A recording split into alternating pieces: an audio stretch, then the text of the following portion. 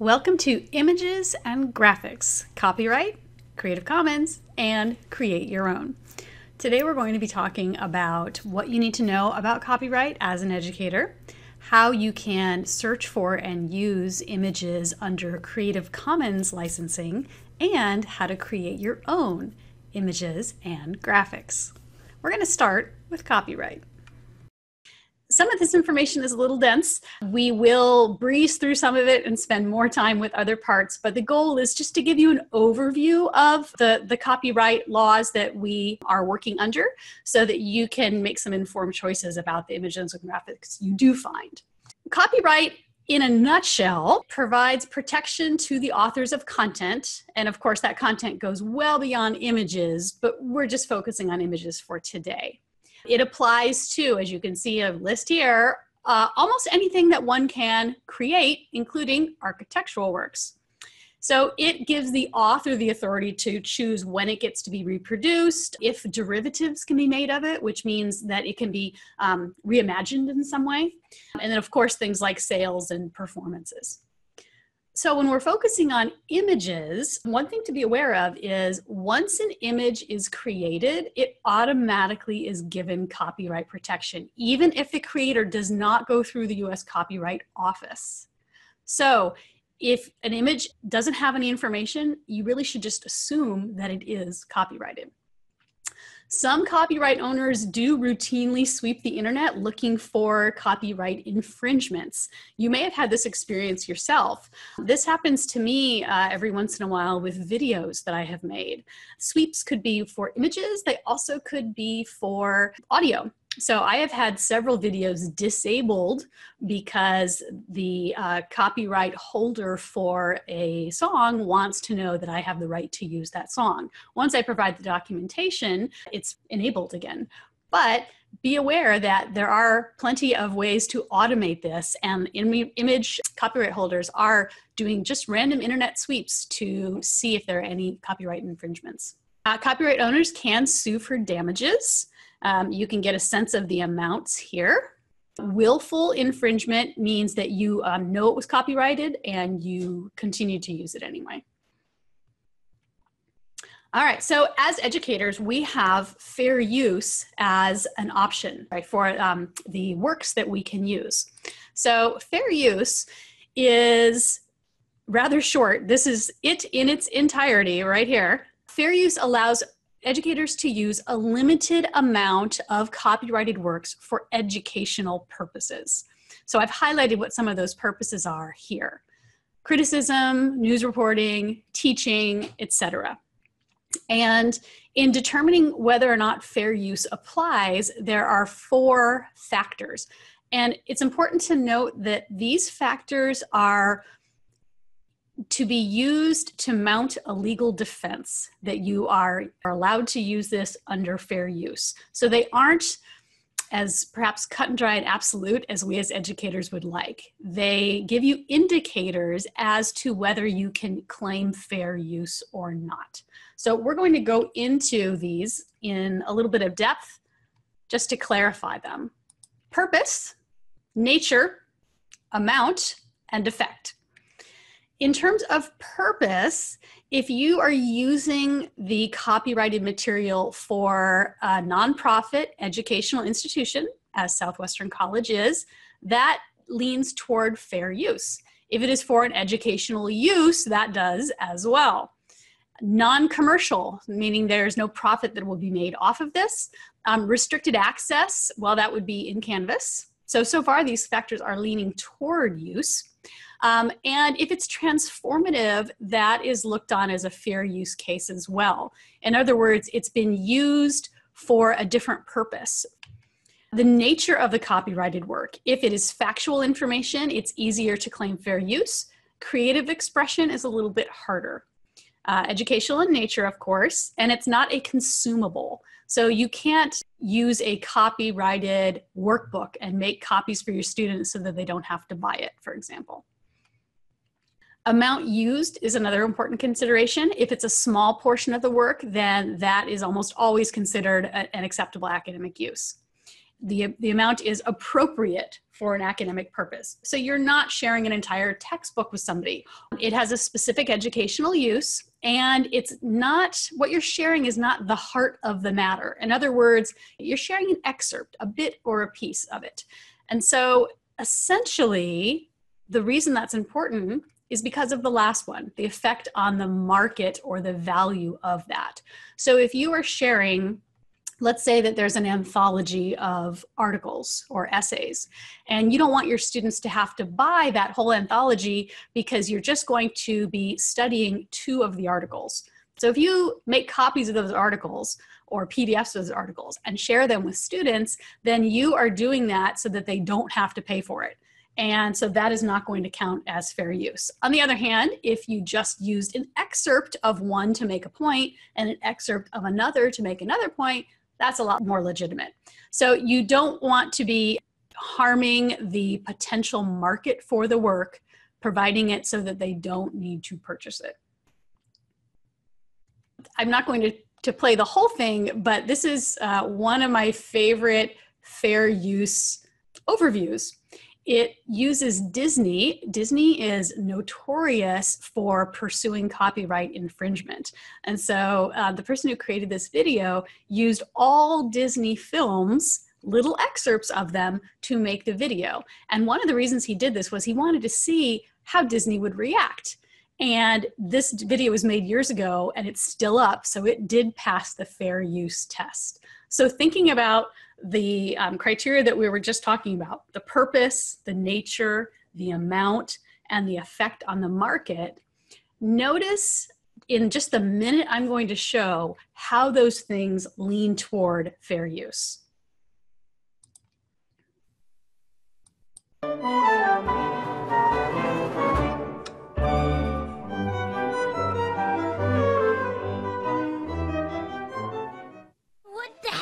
Copy. Right.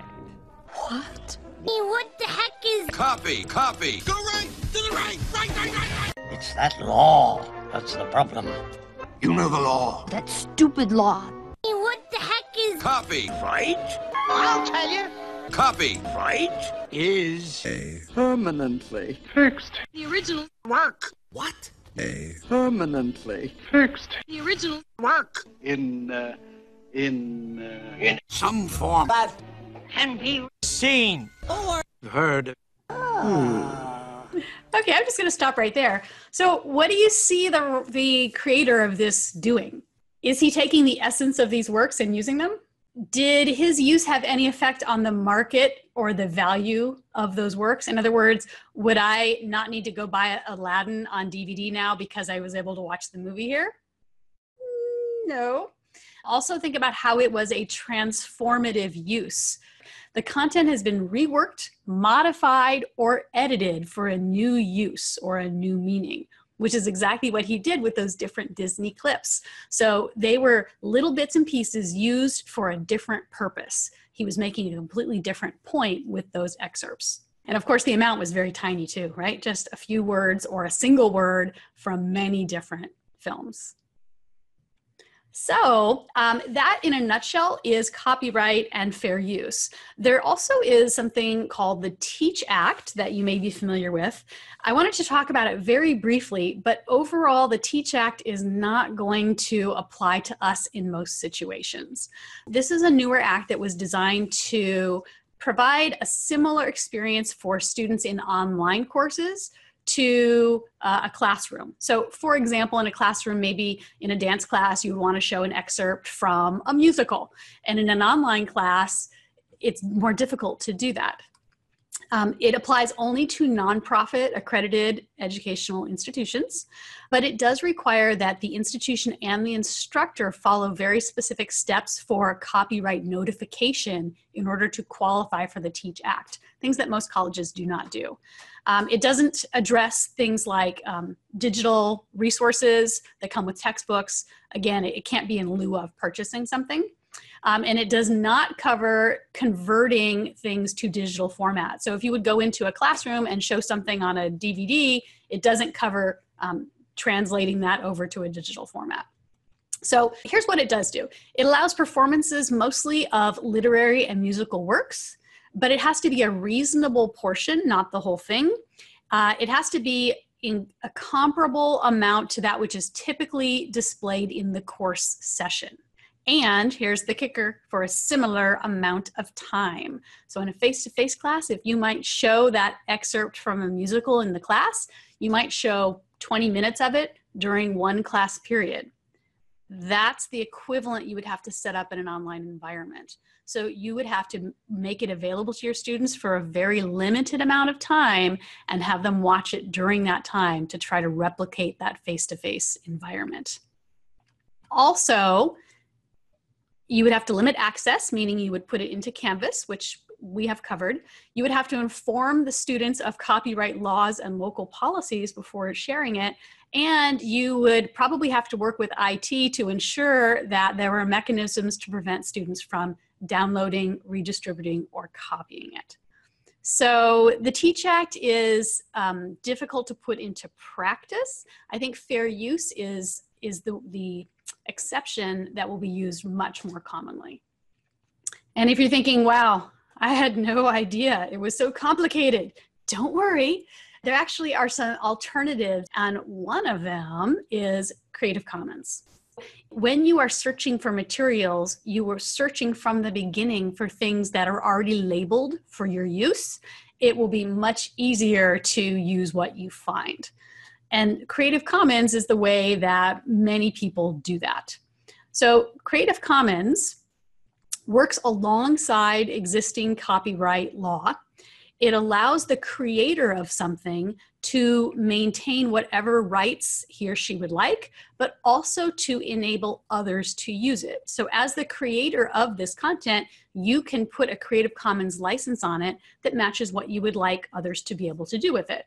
And they can do the same thing and share it with you. You may or may not know that all of the grant-funded projects from the California Community College are required to have Creative Commons licenses. So anything that you see from the online education initiative, such as the rubric or the student success tutorials, those are all Creative Commons licensed so that everybody gets to share. Same thing with anything produced from @ONE. So Creative Commons is a really great way to keep your information attributed to you, but let other people use it. There are several different types of licenses that you could choose or that you might find when you're doing a search. And they basically break down into these categories. Do you want to allow people to use it? So that's kind of the base of a Creative Commons license. Do you want to require them to attribute it to you? So they will use your name when they are using this information. Do you want to allow commercial use? Do you want to allow people to modify and adapt it, or do they have to use it as is? And do you want to allow them to set up their own licensing terms if they do adapt it? So those are the key questions, and based on your answers, you would choose one of these Creative Commons licenses. It doesn't cost anything to Creative Commons license your work. It's absolutely free, and it's as simple as just typing out the letters for the license that you want to use. Creative Commons also has graphics that you can use that indicate these different licenses. Here's an example of an image that has Creative Commons licensing. There are many different ways that you can share the Creative Commons attribution, but the essential ingredients are the name of it, the type of license, and the attribution to who created it. So those are kind of the three elements that we have here. So the title of this is Education is All. It is a CC by 2.0 license. And the creator is Cog Dog Blog. And all of these are links, so you could go there and see more things by Cog Dog Blog if you wanted to. And if you are thinking, well, that sounds great, but how am I going to remember all of that? If you choose your images from Flickr, which is a huge database, you can actually use something called Image Coder that will generate that attribution for you. So the attribution we see at the bottom of this page with Cog Dog Blog was actually created by Image Coder. So we're going to go out there and I'll show you how that works. But essentially, you find the image that you like, you paste it into this website called Image Coder, and then it gives you this license for you to paste either independently underneath your photo or even along with your photo. You can grab the complete embed code to just plop the whole thing into your Canvas page. So we're going to go try that out. I'm going to go to the Creative Commons search here, and the search area lets you designate if you want to search for Flickr only. You also could search Google Images, Wikimedia Commons, et cetera, et cetera. I'm going to do Flickr so that we can try out the image coder as well. I would simply type in what I am searching for here. What am I searching for? Let's do a smartphone. So I type in smartphone. I can start narrowing down my use needs here. Like if I need to use it for commercial purposes, I would leave this checked. I'm using it for education, so I don't need that. I'm not planning on modifying it either. I just want a nice image of somebody on a smartphone. So I do the search. It brings me into Flickr. I actually really like this one. Let me take a closer look. I click on it, and there it is. If this was the one that I was interested in using, I could click here to see what the Creative Commons license is. It looks like it's the generic 2.0, which means I'm allowed to share it. I'm allowed to remix it if I'd like to, as long as I give the appropriate credit to the creator. If I want to use this image, I can either download it here and get started, or I can go over to Image Coder and have that attribution done for me. And I'm going to put that URL in here, give it a second or two, and there. So this looks a lot like the image we were just looking at. It reminds me of what the license is, and it gives me a preview of what it will look like. So here's the image, and here is the attribution created for me. And I can either just grab this attribution and paste it into the page where I already have this image, or if I'm starting from scratch, I can grab this HTML code here, copy it, go over to my Canvas page where I want to use this image. Remember, this was HTML code. I can simply paste it in to the HTML code area, and look at that. The image and the attribution right underneath it. And then of course I would want to do more here, right? I would need to perhaps resize the image, give it alternative text, give it some text introducing the image. I'm sure it's not being used by itself, but you can see how easy it is to get that image and the attribution put right into your page. So Image Coder, to go back to that site, is designed to work with Flickr. So you can recreate this kind of attribution for any image that you're allowed to use, but the Image Coder program will only work with images that you get from Flickr. So Flickr might be a good first stop for you, but if you find something somewhere else, it's the same structure. So as you see here, the name of it, then the license, then the person who is sharing it are the three ingredients that you would need. There's another way that you might find images, and that's from within Canvas itself. So if I go back into this page that I'm playing around with here, and let's say that I had another image that I wanted to use. So I'm doing a unit on modern ways of communicating. And maybe I want an image to go right here of people having a conversation. So a great feature in Canvas is that we can go to the image icon on the editor, and we can search for something in the built-in Flickr integration. So I know a lot of people use this, and this is another good way to access Flickr. So if I was looking for, I'm just going to type in conversation. Let's see what comes up. All right, here are some people having conversations. Or I could just use an icon.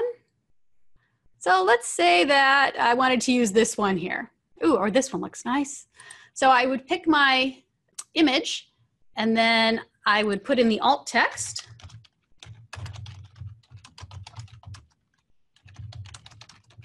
So I'm going to call mine Seated Ladies Deep in Conversation. I'm not even sure if they're all ladies because it's so small. So I may have to go back and change that. But let's put it in here and see. Oh, I think I was lucky there. So here is my image from Flickr. So let me show you what that would look like. One of the great things about the Flickr integration is that if you have an image on the page, you or your students can use that image to go directly to its location in Flickr, where all the attribution information is available. So according to Creative Commons flexible licensing, this does actually meet the bare minimum, because by clicking on it, we go to Flickr, we can see the licensing, we can see the name of it, and we can see the creator. All of those three pieces that we needed are right here. So you can use an image as is, like that, through Canvas. But if you want to be modeling best practices for our students, you might want to put this attribution underneath it. So you could either create it based on all of that information that we see here on the page in Flickr, or if you want to let ImageCoder do the work for you, you can grab that URL and go over to ImageCoder and paste it in to the box. There's just one thing that you need to do.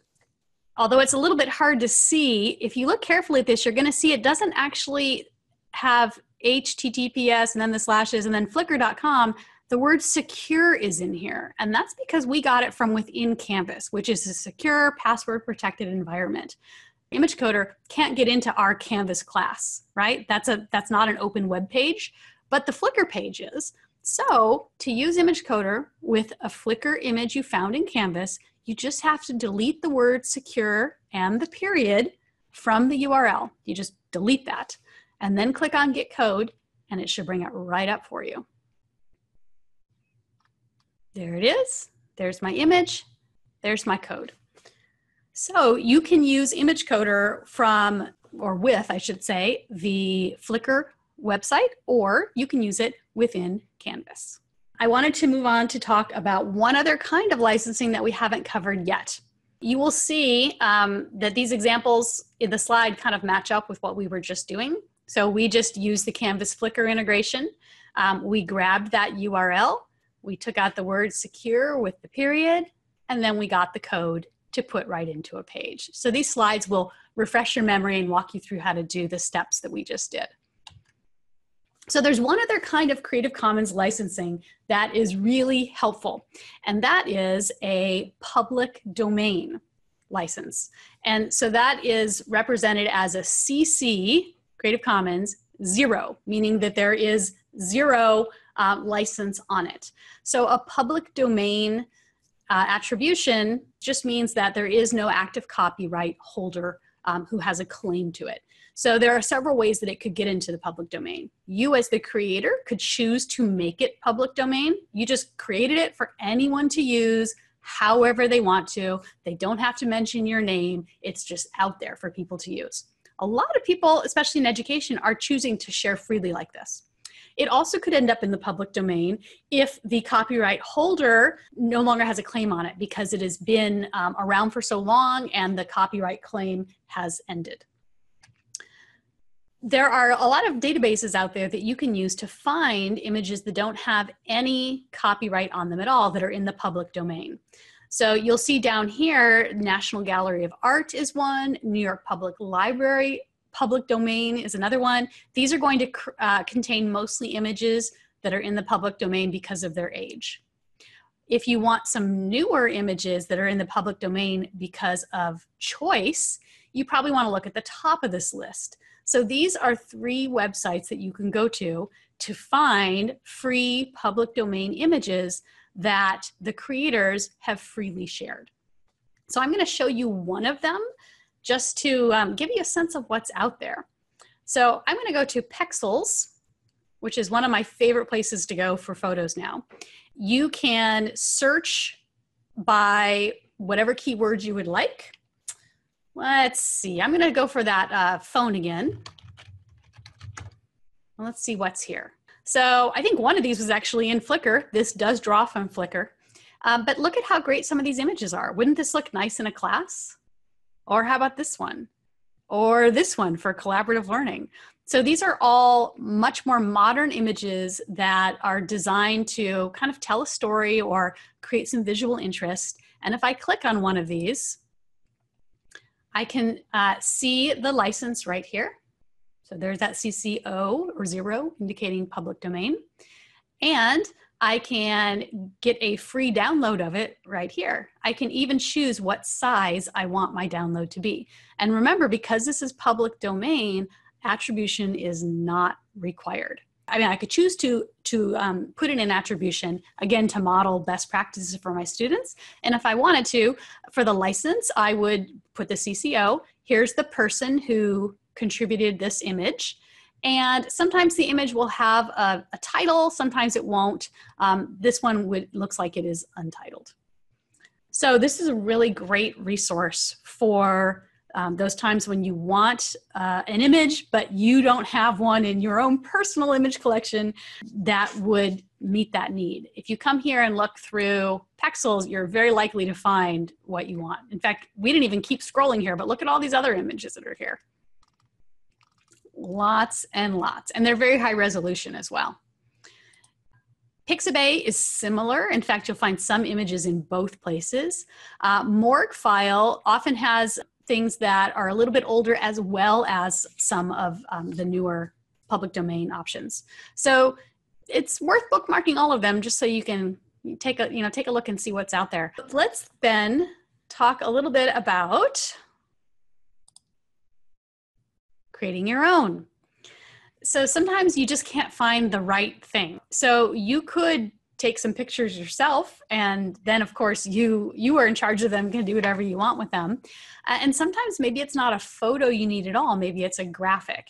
And if you are really just looking for a graphic, like a logo or a banner or something that combines words and images, then these are some options that may really help you meet that need. So there are 3 that I'm spotlighting here, although there certainly are others. I'm going to tell you a little bit about these 3 free graphic design programs that you can use to create your own. PicMonkey is probably the oldest of the 3. This is really designed originally for working with photos. So you can upload a photo, you can add a text overlay, kind of like the example you see here. You can touch up the photo, you can make photo collages, and you can use a wide variety of fonts and frames and stamps and things like that to make the photo look exactly how you want it to look. So PicMonkey is a good option if you have something that you're starting with that is a photo. Piktochart is good for making infographics. In fact, it's probably the most well-known tool to make infographics. So Piktochart lets you take your numbers, your statistics, your data, and turn it into a visually appealing infographic like you can see here. You also can use it to show processes because the graphic elements let you put arrows between things. They let you visually display instructions, perhaps. So Piktochart is a good option if you want to make an infographic.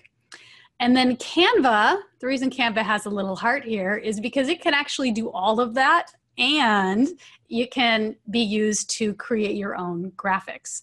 So we're going to go out to Canva and take a look at what your options are there and get your creative juices flowing. So I'm going to click on this link here and take us out to Canva. Canva is completely free, but you will need an account. And as you can see here, education is the top kind of user. It's become very, very popular with educators. But there are some other options for it as well. And in fact, once you start working in Canva, you might recognize some of its designs on websites that you visit. So I'm going to go ahead and log in. And you can see my Canva account. So my account is full because I use this quite a bit. And yours, when you first sign up, will be a little bit empty. Every design you've ever made, you can keep here, and then you can go in and you can edit it too. So, for example, just to show you a few different uses of Canva, you can use it for slides. So these are some slides from a presentation that I did a few years ago. And there's a cover slide. There are content slides. And as you can see, these are a mix of images and text. So we used Canva to design some key slides for a presentation. I've used it to design slides for a voice thread that my students use. So this was a voice thread slide where students would say goodbye to each other with a couple images from places that we visited. And I can update this as needed.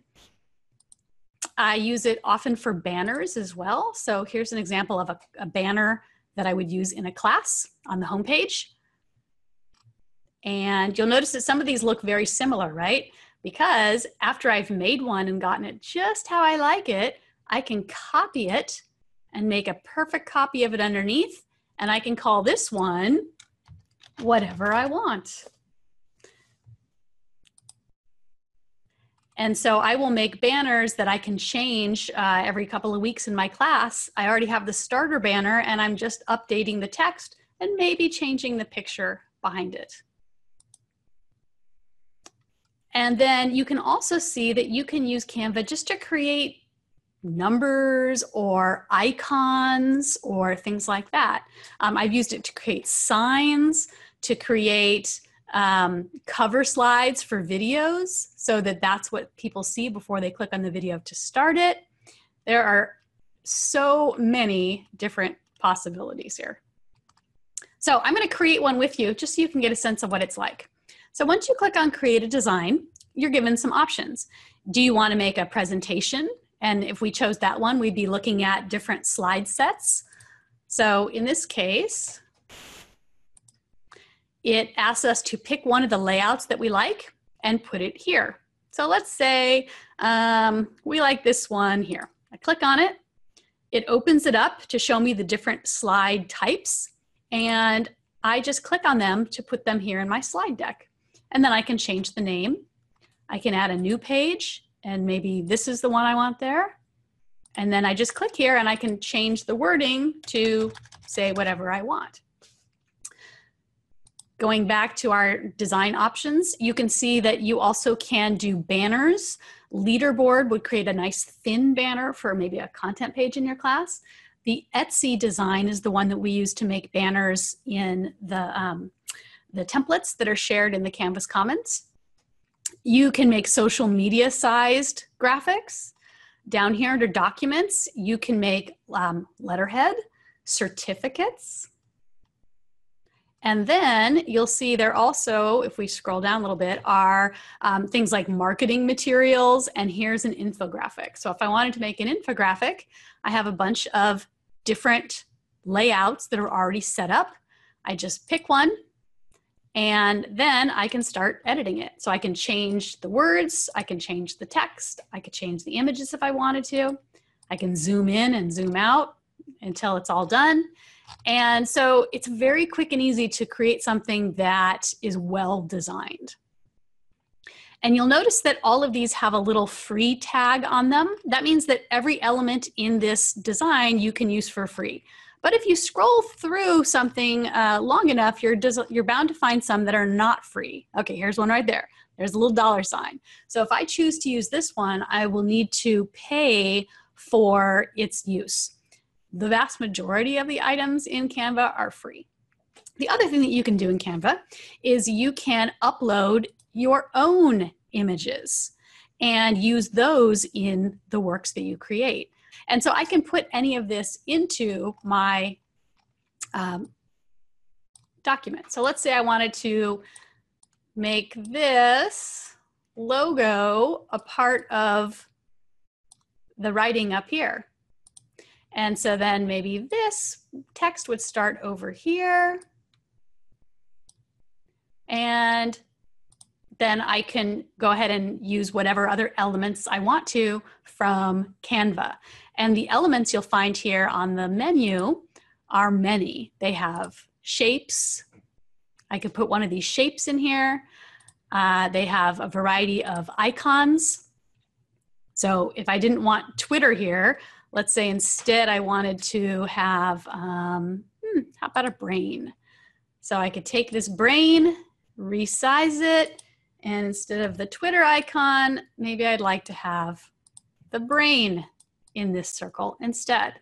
And so I might have something here, maybe a cognitive theory, and then I could go customize this one with another image and another topic.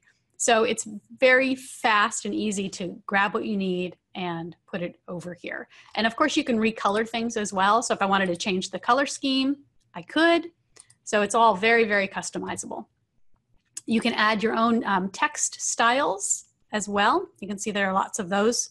Most of them are free. There are a few that would cost money to use. So this is not very well designed because I have not really spent much time with it, but let's say that this is what I wanted to use and I'm ready to go. If I want to put this into my class, it's as simple as downloading it when I'm done. So I would click on download and it would ask me how I want to save it. So you can save it as an image file, JPEG or PNG, or you could save it as a PDF if you were going to use it for printing. And then you would click on download. And in a couple of seconds, it will show up in your download tray, and then you're ready to bring it into your Canvas course. So I'm going to actually go over in my course just to show you how that works. So here we are in my course. This is going to be a very crowded page. So let's say this is the page that I want it to be on. I have two options to bring it in. I could bring it in right here on the page by going into Edit, clicking on Images from the sidebar, and uploading a new image. So I would choose the file and bring it in here. The other way I can do it is by going into the Files area of my course and dragging and dropping it right into the files or into the folder where I want it. I could drop it in here,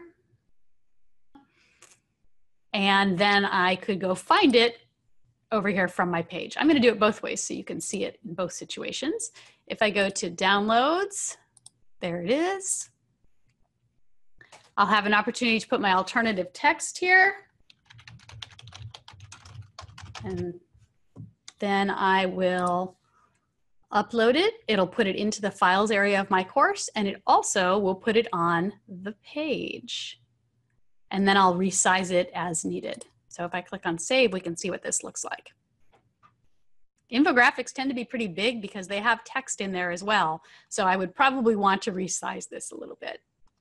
They also can be challenging in terms of alternative text, because if this were what I created and I actually was using all of this text here, that text would need to be provided for people who couldn't see it.